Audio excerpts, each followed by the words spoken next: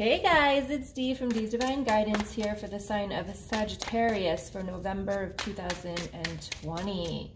Let's see what's going on for you guys this month. If you haven't already, please hit the subscribe button. I do come live on Tuesday nights with different topics. You can check those out as well. And also I have a brand new course that I just launched with early bird pricing right now, called Unleash Your Divine Self and Manifest Your Abundance.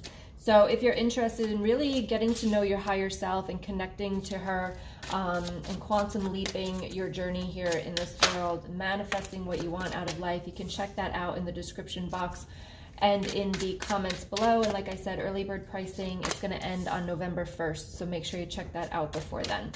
All right, let's see what's happening for you here.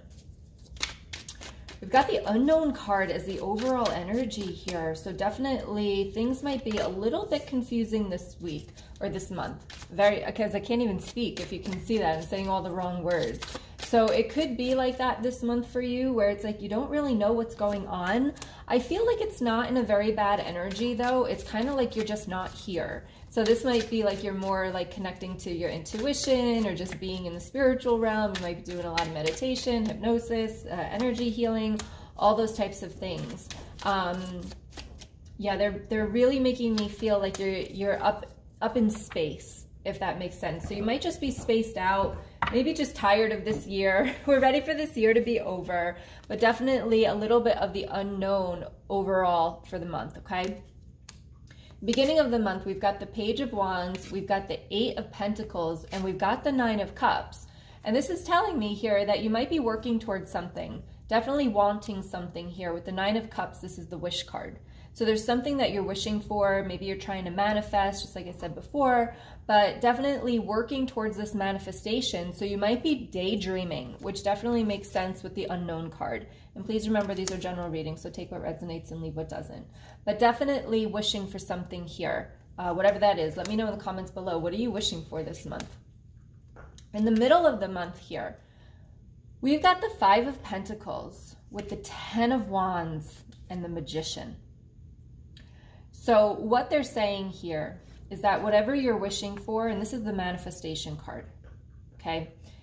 This is the manifestation card. This is also like a player too in relationships. So if this resonates, I'm going to read this in 2 different ways. But whatever you're trying to wish for, it comes with an ending. The 10 of Wands is about you have to let go of a burden that you're carrying. And with this Magician coming out here, and with the 5 of Pentacles before this is going to tell me that you might be in a toxic relationship. Now, it could be romantic, it could be friendship. But what has to happen is that you're carrying a burden for somebody else. So you might be with somebody that you're holding on to the relationship because you feel as though you feel bad for that person. Maybe something happened in their life. Maybe they're an alcoholic. Maybe they're a drug addict. Maybe they had lost somebody. It really doesn't matter what happened, but you're holding on to the relationship because you feel bad for leaving. And that's what I'm getting here with this card. And in order for you to get the wish that you want, you've got to let it go, because seriously, this is a very precise message. The 9 of Pentacles comes at the end of the month here. And this is your independent card. This is your single card. So for some of you here, and I'll read this a different way for those that are already single, but again, this could be friendship. This could be family members. It doesn't have to be romantic, but there's a relationship, even like your parents they're getting. For some of you, it's like you're trying to please your parents. You're trying to hold on to what they want for you, and you're trying to live your life by the way that they want you to. But this is no good for you, because it's not going to get you any closer to your wish when you're living your life based around what other people expect or want from you. So it's time to let go. It's time to put the burden down that you're carrying for somebody else. It is their responsibility for their lives. It's not your responsibility to make other people happy. It's your responsibility to make yourself happy and surround yourself with the people that make you happy as well. And that's not being selfish, and I know it sounds selfish, but you still have an open heart with that, except that you're not draining your energy or lowering your vibration by sticking around with the people that are already lowering your vibration. Does that make sense? Let me know. But at the end of the month here, you've got the 9 of Pentacles, which is your independent card. You've got the Justice, and you've got the 3 of Swords. And I'm going to tell you that this is going to break your heart. Like, it's going to break your heart because it could have been a long-term friendship or relationship, but you know, and listen to that intuition, because they're strongly telling me, like, you already know this. You're scared to do it. You're scared to pull the plug. You're scared to cut the cord. I have a cutting cords meditation on my website if you want to check that out. It's in the description box. But definitely, there's something that you're fearful here. And it might be that you might think you're a bad person. It might be that you're so scared of hurting this other person. But this other person also has a lesson to be learned. And if you're enabling them, and if you are taking their burden on for them, they're not going to learn the lesson that they're here to learn. And we've got the Four of Wands here, which is recharge your hopes. This situation, this burden that you're carrying for somebody else, this is not helping you in any way. Okay, it's actually going the opposite way. And there needs to be a recharge here. You need to let go of the things that are lowering that vibration. So this wish that you want, whatever you're trying to manifest here, you know, the lower your vibration is, the more that manifest is not, you're not ready for it. So therefore, you've got to get yourself in a higher vibrational state. And that's not all about manifestation. I don't want you to think that you just got to be in high vibe in order to manifest. I'm not saying that. But whatever this wish is you're wishing for, it will not come until you're ready to let go, and you actually do let go of what's holding you back. And they're making me feel like your hands are tied, like you're holding your own self back, okay? Because you're scared of this broken heart. You're scared of either breaking your heart, you're scared of breaking other people's heart. And I work with, you know, codependent women, and this is very, very common, where they would rather suffer themselves than have someone else suffer. Even though you're miserable, it's like you don't want to make somebody else miserable. And they're telling me, I need another card. Okay, maybe it's this deck.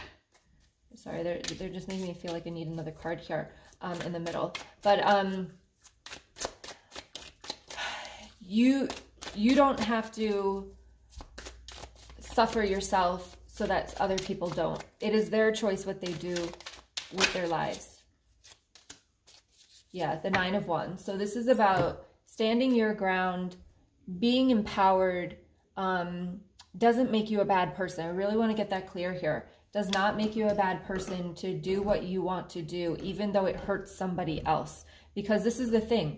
You are not intentionally trying to hurt them. Very big distinction there. You're not purposely trying to hurt somebody. You're only trying to do what is best for you.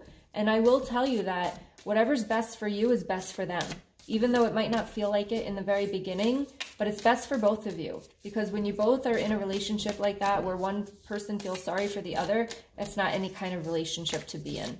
And one person is holding the burden for the other. I mean, think about it the opposite way. Would you want someone to stay with you because they feel sorry for you, or because they just don't want to hurt you, but they really don't want to be there? Like, think about that. All right. This is the Soul Truth deck here. So how can I surrender even more in this moment? I love the word surrender. Surrender is about letting go. Surrender is about not trying to force things anymore. So how can I surrender even more in this moment? And the back of the card says, it is essential to have clear, strong intentions of what we desire, but it's equally important for us to detach from the outcome. It's time to surrender. Let the universe have some breathing room to work. Let go of the wheel and trust so deeply that your trust turns into gratitude for what you cannot see yet, but you know it's coming. Today's soul action. Know this so deeply that your soul vibrates. You are not alone. Your life has purpose, and the more you surrender, the more God can produce miracles in your life. Today's mantra, I surrender, I accept all that I cannot change, I release the outcome, and I joyfully trust the process. Love that. So go back and listen to that one again. But how can I surrender even more in this moment? So how can you let go? How can you let go of holding on to something that you are not happy in? And this could even resonate with work. It can resonate in any way that you see resonate with. But you're holding on to something because you don't want to disappoint or upset somebody else. That can definitely resonate with work for some of you, where you don't want to let your boss down. How are they going to find somebody else? Right? There's all these different things that can come out with that. But if you're ready to manifest what you want to wish here, what this wish is, and with this Magician card, which is a manifestation card, join me in my course, Unleash Your Divine Self and Manifest Your Abundance, where it's probably about 12 modules that you get. It's probably over 50 videos that you're going to get, along with energy healing that really helps you let go of these feelings of letting these, sticking around even though you're suffering, letting go of the beliefs that come along with that, letting go of the energy in your past that's been stuck with that makes you stick around. So if you're interested in joining that and getting the early bird pricing, November 1st, it stops. So therefore you can check that out in the description box or in the comments below. I want to wish you luck with this. This is a really good thing because this is the clarity month for you. This is, you got the unknown card, right? It's like you don't know what the hell you're doing, and it's because you don't have clarity, because someone else is kind of overruling that clarity for you because you don't want to hurt them. You don't want to disappoint them. And when you're doing something for somebody else, which again, you're suffering inside, of course you're going to be confused. Of course you're going to be burnt out. There's going to be a lot of things that come along with that, but it's time to be your independent. What do you need in your life? What is going to make you happy? All right, think about that, and also think about how you can surrender even more in this moment. And I hope that resonates with you. Go ahead and make sure you hit the subscribe button. Give me a thumbs up if you like the video. And I just want to say much love to all of you, and I will see you next month. Bye.